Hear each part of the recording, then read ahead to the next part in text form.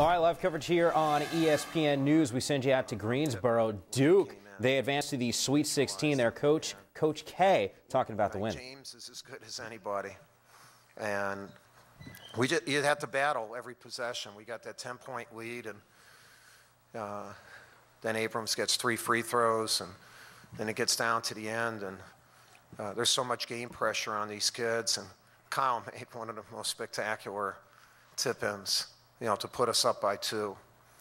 Just a tremendous tip-in. And then we played good D. Everybody on the court did something really well after Kyle fouled out. Dave, on the missed free throw, keeping the ball alive. Obviously, G hitting free throws, but coming up with a loose ball. Elliott getting a loose ball. And Jon, making that play. It'll go down as one of the great plays for this team. Just hustle and threw it down the court, and then our guys ran after it like crazy. And it's just a big-time play. And I'm so happy for our guys. They've been such a good team to coach. I love my team immensely, and I'm happy for them. And especially after beating such a good team. I mean, Rick's team is just a very, very good basketball team. So any questions for the players and obviously then me?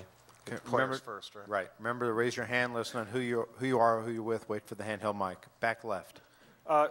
Jon, when you grabbed the loose ball and began to throw it, were you conscious of getting it a long way down the court but not throwing it too hard as to throw it over the baseline?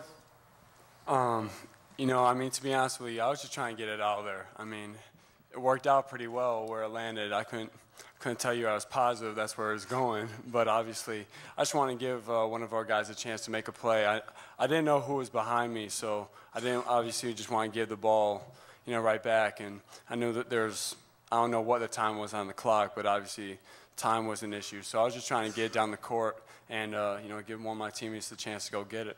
I think a real critical thing in that is he didn't throw it back towards their bucket. He threw it towards our bucket. And if nothing else, if they got it, they would come up against a set defense. Those are plays that, you think of Magic Johnson making, and, people just really smart making. You never thought I'd compare you to Magic Johnson, right? Well, wait a minute. He laughed. You laughed. No. But, heady play. That was just a really good play, Magic. Next question. To our right. Rob Salibi, NNO. Coach K, do you feel like you did a good job containing A.J. Abrams? I thought, I thought we did a good job of him. We try to limit him from having a great game. I thought he had a good game. And he causes you to make so many switches that it opens up things. Like Ward really took advantage of it, but at least it wasn't Abrams doing it, even though they were driving us there for a while.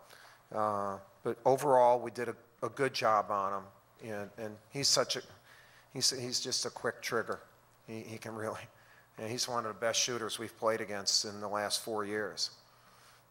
Reminder, questions now for the student athletes. Front left. Brett Friedlander, Wilmington Star News. Could you guys talk about, the other day you had 6 guys in double figures. Today the scoring wasn't as balanced, but you had so many contributions by guys. Coach mentioned Zub and McClure and Elliott. Could you kind of address, the contributions of those guys, especially late in the game?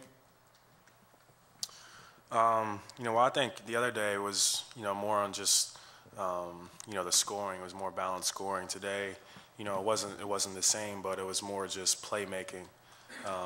With Elliott, making some good plays, Lance making some good plays. It was just overall good play and not just, scoring the basketball.